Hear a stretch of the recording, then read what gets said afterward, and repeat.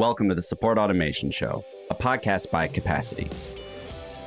Join us for conversations with leaders in customer or employee support who are using technology to answer questions, automate processes, and build innovative solutions to any business challenge. I'm your host, Justin Schmidt. Paul Henderson, welcome to the Support Automation Show. Where does this podcast find you? I'm in Sydney in Australia, and we're enjoying a bit of summer this time of year, a little different to where you are right now, Justin. Yes, quite literally the opposite of summer. Thank you so much for taking some time this morning to chat with us. You are a director at Outcome Leaders. Why don't you tell us about yourself, Outcome Leaders, and the journey to this point? First of all, great to be with you, Justin. So my background is technology, not surprisingly. My last role before founding Outcome Leaders was running the Asia Pacific region for an enterprise software company. So I had about 200 people across 9 countries supporting 800 or so enterprise customers. In the last 5 years that I was in that role, a couple of interesting things happened. First, the company globally moved from being an on-premise vendor to a cloud vendor, with the fun that goes with making that transition. The second was I decided that in our region, Asia Pacific, we were not doing enough to create great business outcomes for our customers. And I felt like that would be a great strategy to differentiate against some of the big players that we competed against. So I hired a number of very smart people, and between us, we designed and successfully ran an outcome program for over 5 years. At the end of that 5 years, a few things occurred to me. The first was I was a bit hooked on this outcomes thing. It was far more interesting working on that program than it was in running the day-to-day business of selling and implementing software. The second was I felt like other companies were starting to adopt outcomes, and with the experience I had, I should be able to help. And third, I actually found I really cared about it. I really do not think it's okay for companies to sell their products and services and for customers not to get great business outcomes. So I decided I wanted to tackle it. I had been writing my first book as a little bit of a hobby. I resigned, set up Outcome Leaders, published the first book, got to work researching and writing the second book called The Outcome Generation, which was published about 3 years ago. In the time since then, have spent a lot of time talking to people about outcomes and outcome programs across the world. And one of the things that has become very clear is while there are lots of companies that have an outcome program, everybody reinvented the wheel. And I think that business and outcome focus is the right way for companies to engage with their customers. And my concern is if everybody has to reinvent the wheel, then it's not going to scale. It'll be too hard. So the last year I have spent writing my third book called Income from Outcomes, which is going to be released next month, February. And what that contains is a very simple framework that any company wanting to adopt or improve an outcome program could use as a framework for designing the way that they want to engage with their customers.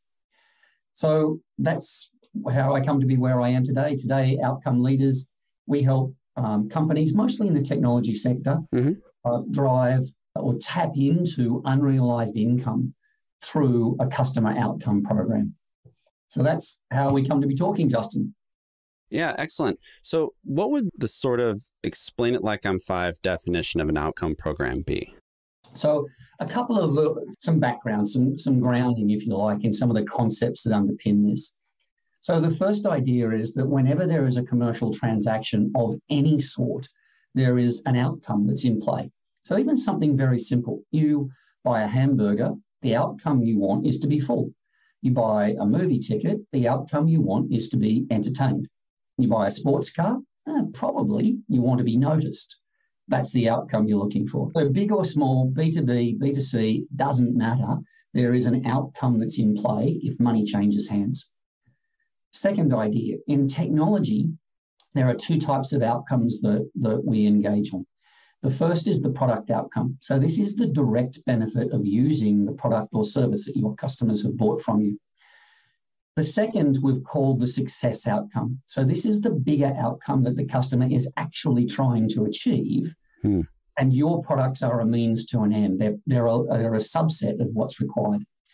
So a non-tech example of the difference between a product outcome and a success outcome. Imagine you went to a hardware store and bought a drill bit.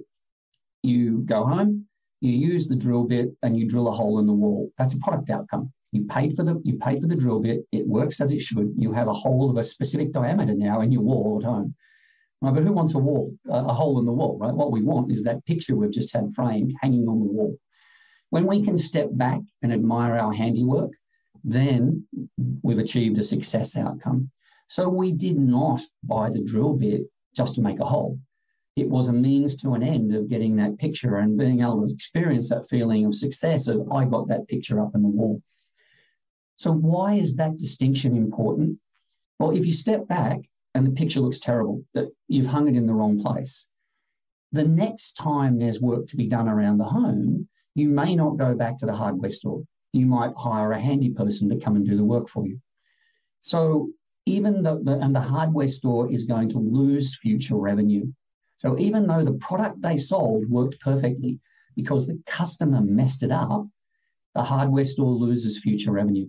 And that happens in technology all the time. We know our product works. We know we've got so many customers who are using it. We know it works, but some customers get it wrong. And that costs us future revenue in those customers. So the key message, and this was the key message out of the last book, that the amount a customer spends next time is driven by the success they have this time. And success is the success outcome, not just whether your product works. Got it. So they're the concepts, that's the thinking that underpins this idea of an outcome program. So basically, what is an outcome program? It's developing an understanding of what the success outcome looks like for your customers. And then you take responsibility for doing as much as you possibly can to make sure they get the picture on the wall looking great. And whatever your version as a vendor of that picture on the wall is, it's in your financial interest to make sure the customer gets that right. Exactly.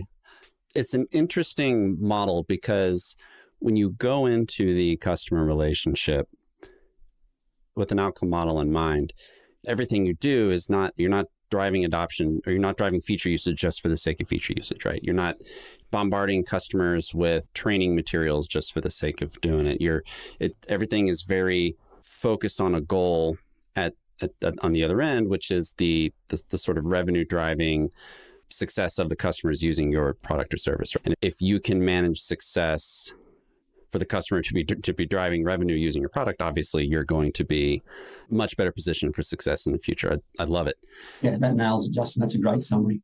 Thank you. So here at Capacity, we're a software company that sells tools and platform to automate a lot of functions that you find in typical customer-facing organizations, from help desk ticketing, live chat, AI chat, all that kind of thing.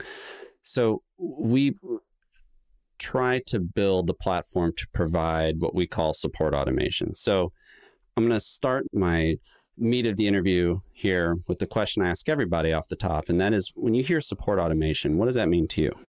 So and it's interesting that I've spent, as part of the research for the book, I've spent quite a bit of time talking to people about automation. Let me answer the question in two parts. Yeah. First, what I think a lot of other people think about it as. A lot of people think that it is about taking your internal processes and automating them. In my view, and the conclusion I've reached from talking to, I interviewed almost 150 executives for the last book, mostly one-on-one interviews. What came out of that for me is you need to think about it a little differently. It's better if you start, what does the customer need? What could we automate to make the life easier for our customer, which as a byproduct will reduce the amount of manual labor manual work we do ourselves. So the paradigm is, what does the customer need? How do we create a self-help environment where the customer can self-serve? Because we know that customers, if they have a self-serve option, a self-help option, more often than not will adopt it. So don't start, let's automate something we're already doing. It is, let's make it easier for customers to help themselves to get the answers, to get the problems resolved, to get the things that they would otherwise require a voice-to-voice, face-to-face engagement to achieve. Yeah, the self-help sounds funny when I say it that way. Self-help, you think a diet book or meditation or something like that. But self-help from a customer perspective, the level zero support, sometimes you hear it referred to as like shifting left, right? So going from the agent to chatbot or a good knowledge base or whatever it is. Yeah, that is absolutely one of the core concepts of automation in a support sense. And I can tell you just from my personal experience, you're exactly right. I would much rather be able to get whatever the issue is solved on my own versus reaching out and having to talk to an agent. I'll give you a perfect example of it, even just today.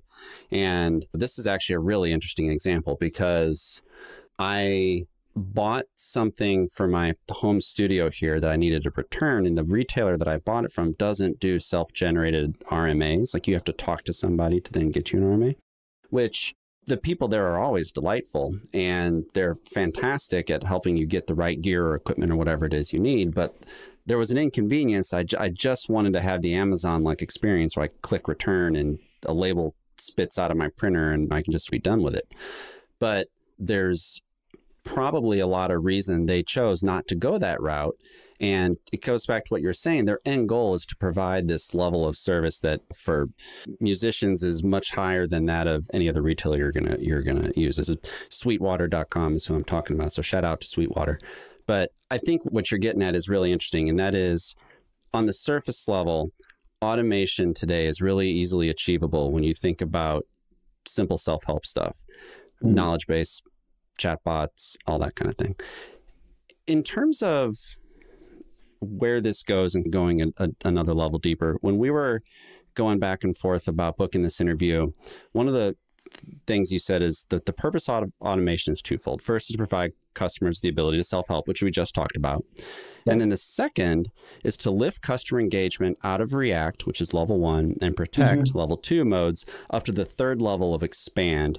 Expansion revenue is the lifeblood of any vendor who has passed the early growth phase, and automation frees resources to focus on the third level. I would love for you to double click on these 3 levels and how you see automation weaving through those 3 levels. So let's start at the base level, which is React. And we have, as a technology industry, we have adopted some different practices. It's been happening for 20 years, but really the last 5, it's probably been stronger. And that is the evolution of customer success departments who are there to help do some of this stuff. And it was often a problem for customers. They would have an account manager and they knew the support line, the help desk number, but often the account manager's not always brilliant at being responsive to customer issues. Right. They were far rather spending their time out there trying to close the next. And so customer success was born primarily to reduce churn, and we'll talk about that in the next level. So we have this base level where customers want to get answers. They've got a question or they've got an issue or a problem, and they need to get a result. And the React mode is how companies deal with that. And that is the obvious place to start an automation strategy.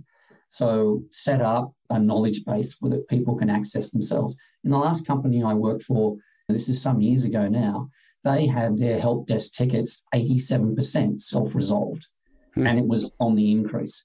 And I think that's the trend across the industry that people, Justin, you mentioned, you reinforced, that people want to be able to sort it out themselves if they can do it effectively and easily. So first thing is, let's give them access to information. Let's give them access. And we're seeing bots, particularly AI-driven bots, playing a much more important role in that.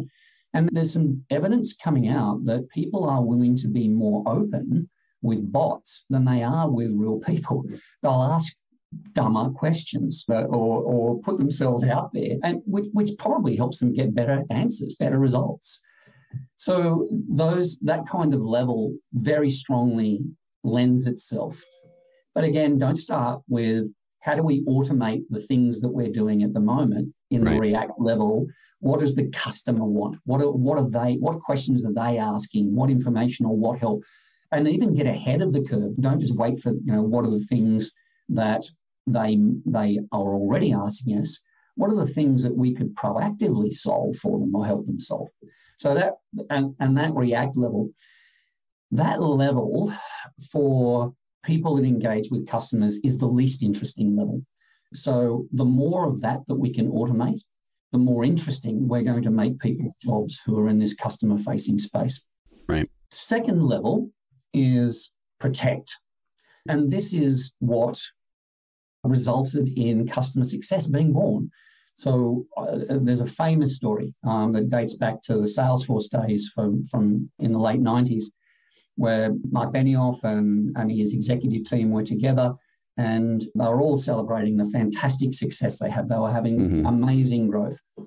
And one of the executives stood up when it was his turn to present and said, "Going out of business." And of course, the room went quiet. Record skip, yeah. Hang on, we're celebrating this fantastic success. You're telling us we're going out of business. He said, "We have churn of 8% per month. That means we lose every customer we sell every year.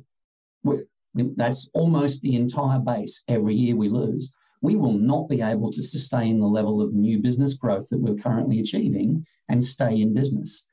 He was dubbed Dr. Doom for that presentation, but it resulted in a commitment by Salesforce, by Mark Benioff, to the approach of customer success. And their focus very clearly was prevent churn.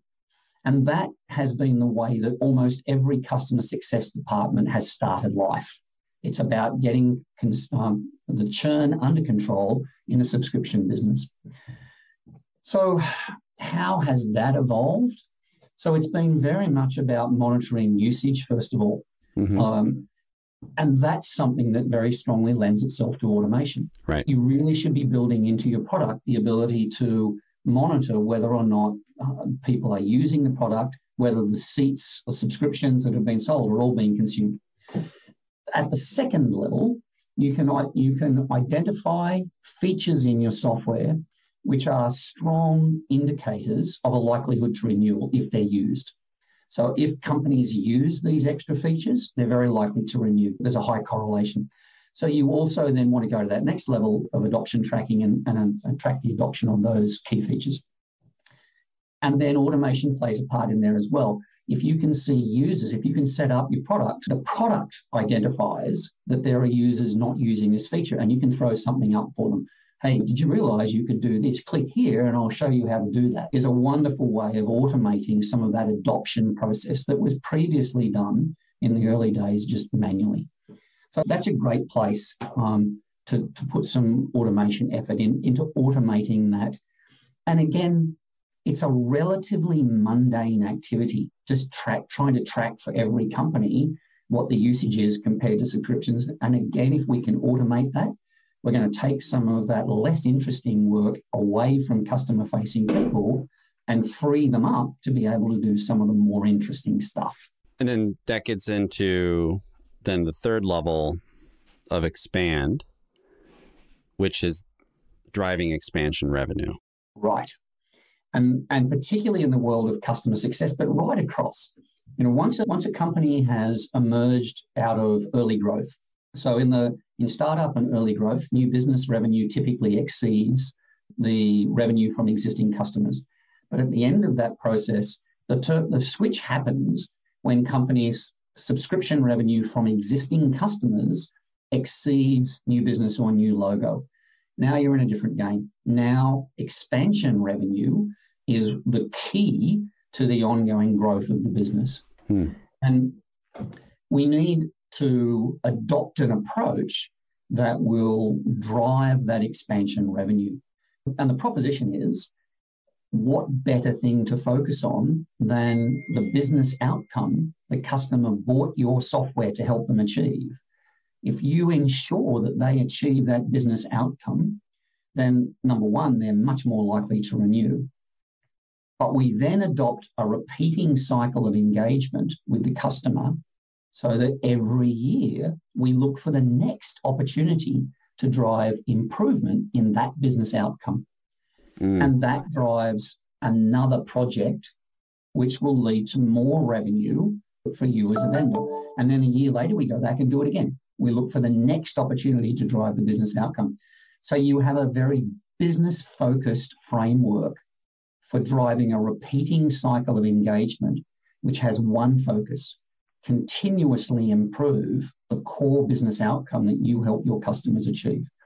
And that becomes the foundation for an expansion program. That really simple idea, being clear about the core outcome you help your customers achieve. What does the picture on the wall look like?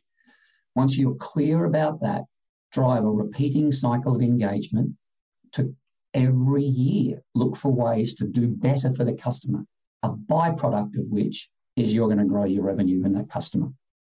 Yeah, that's brilliant stuff, because ultimately, True North, the North Star that we all as business leaders go for or are marching towards, is to achieve growth through new customers and then growth of existing customers. And what's interesting in that you mentioned this, I think it was around phase 2, when you mentioned like the gamification, some of the automation that happens inside technology platforms to then get people to do the next thing to build the hook. And I always go back to this example, and that is one of the things MailChimp did extremely well early on was they figured out if they could get a new MailChimp user to send their first email to however many thousand contacts they just uploaded, the faster they can get someone to send that first email, the greater the likelihood that account is going to grow with MailChimp. So you just, from the moment you create the account, it's let's get your list uploaded, let's get your creatives made, let's get you to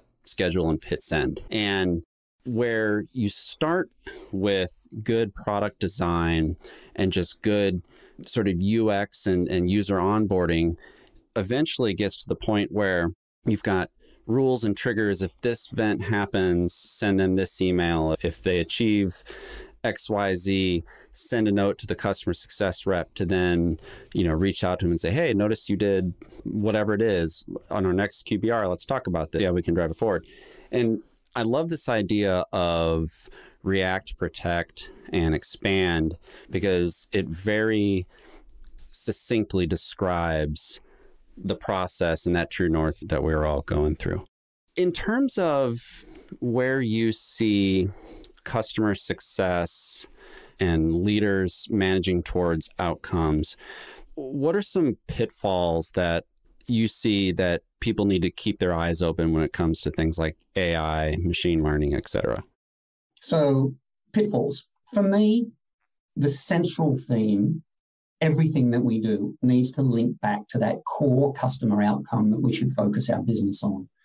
So if our AI tools, if our automation tools are not directed by that, if they don't have that as their singular purpose, that becomes the guiding light, the framework within which you make decisions about how you deploy bots, how you deploy AI, how you deploy the automation approaches that you take. That should be, and you've used the term North Star, Justin, which is a term that I use as well. That needs to be the driver. So if you go down paths using those tools that take you away from that central focus that you just need to become crazy about that focus, then you're going to drift off in the wrong direction. I would think would probably be the central idea that I would offer on that. Yeah. And in your answer, I thought of something else too that I don't think I've ever thought about this before, but it's absolutely true. In a world where you're using data to feed into some sort of machine learning model, whether it's as complex as Tesla figuring out however many zillions of data points for a car to drive itself versus just training an AI that in my company, when people say CSM, that means customer success manager, not customer support manager. Bad example, but I'm trying to set the two sort of extremes here. You end up with, in either scenario, some degree of a bit of a black box in terms of how the model is going to churn through all that data to get to a particular result.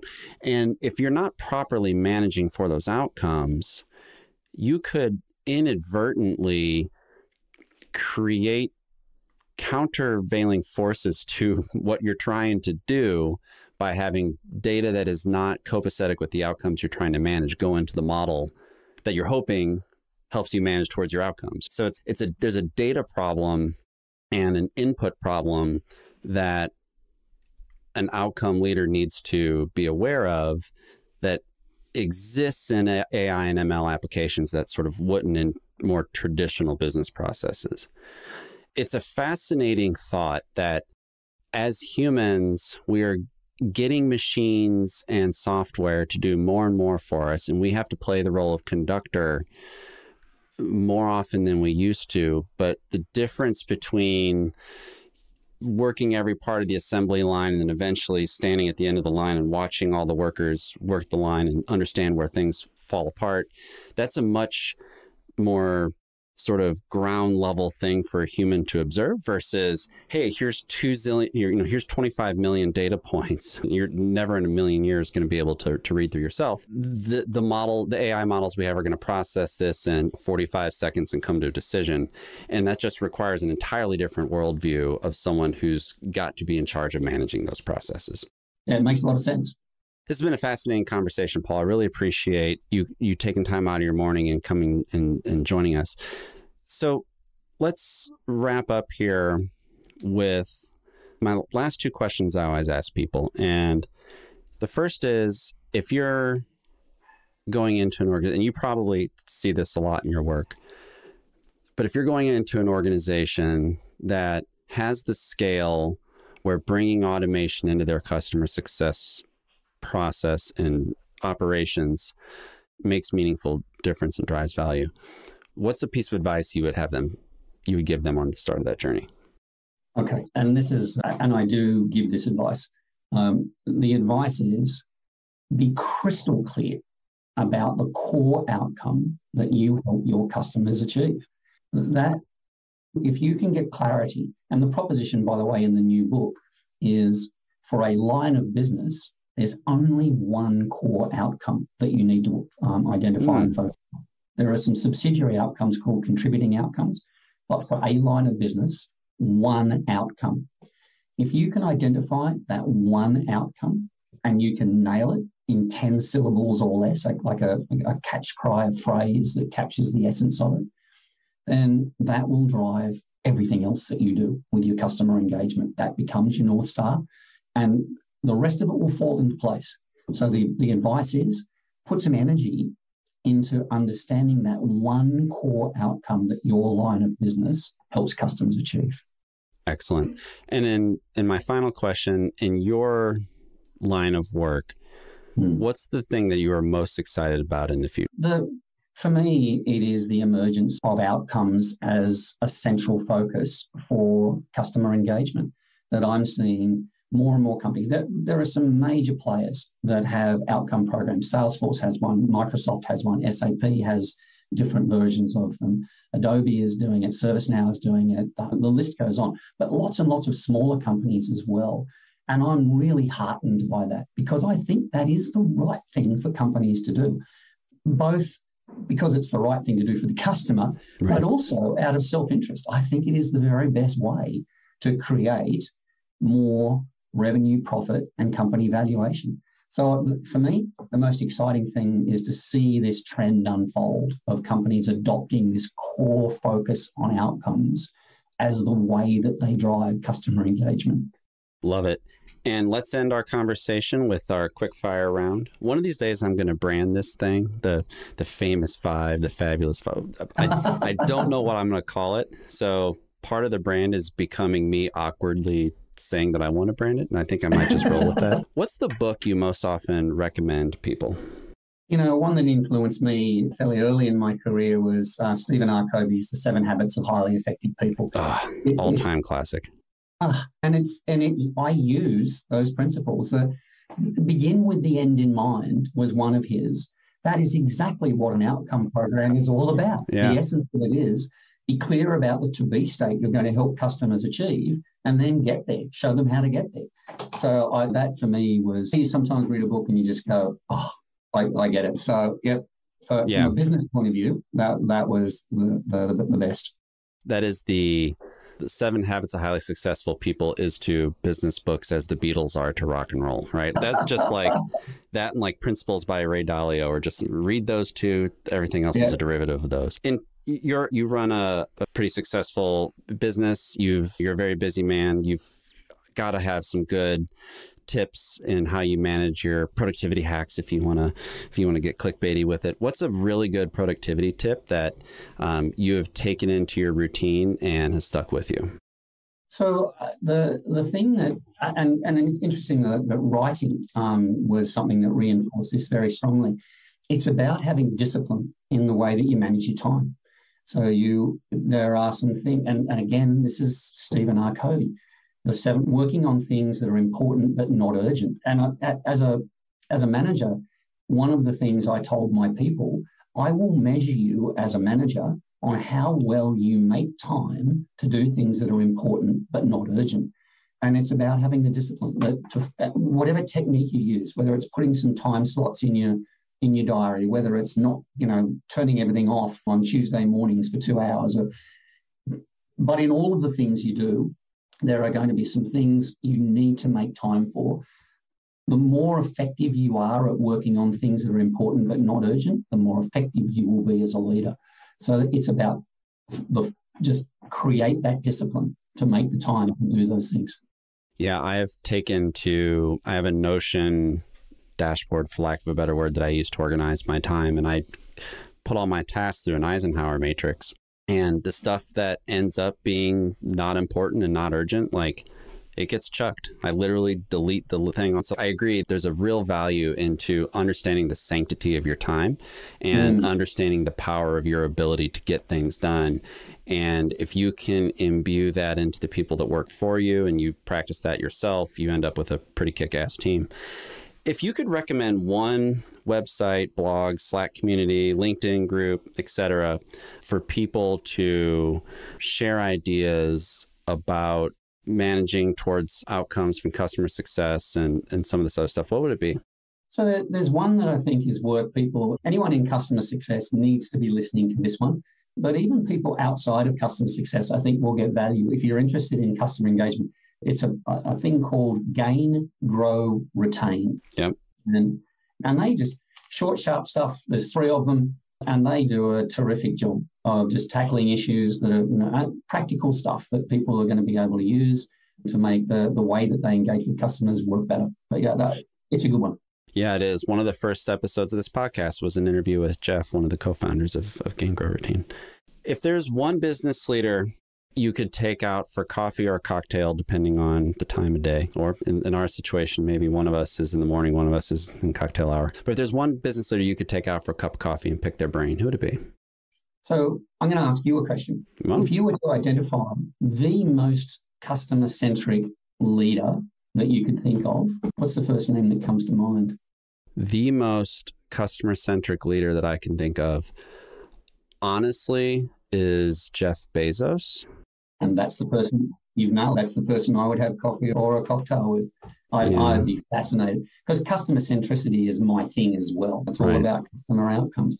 My reaction is the same as yours. I think he is the most customer-centric leader that I've ever seen. Yeah, it's without a doubt. And not only that, he's been able to, through that focus, that maniacal focus on customer, he's been able to parlay all of the success and growth of Amazon into other business units where he can have the same maniacal focus on customers. So it's not just about making sure the brown boxes with smiley faces that are delivered all over the world get there on time, but it's AWS. He's gonna, at some point, we're gonna have a serious conversation about how good customer success is at Blue Origin. You know what I mean? It's just gonna be like, that's when you know humanity's entered a new age, when we're leaving Yelp reviews on the rocket ships that take us into space. Paul, this has been a fantastic conversation. I really can't thank you enough for your time. For those of us listening, where can we go to find out more about Paul Henderson and Outcome Leaders?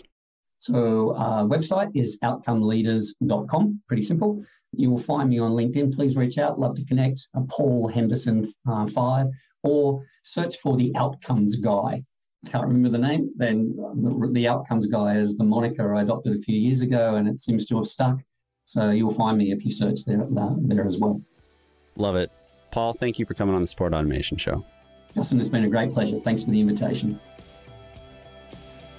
The Support Automation Show is brought to you by Capacity.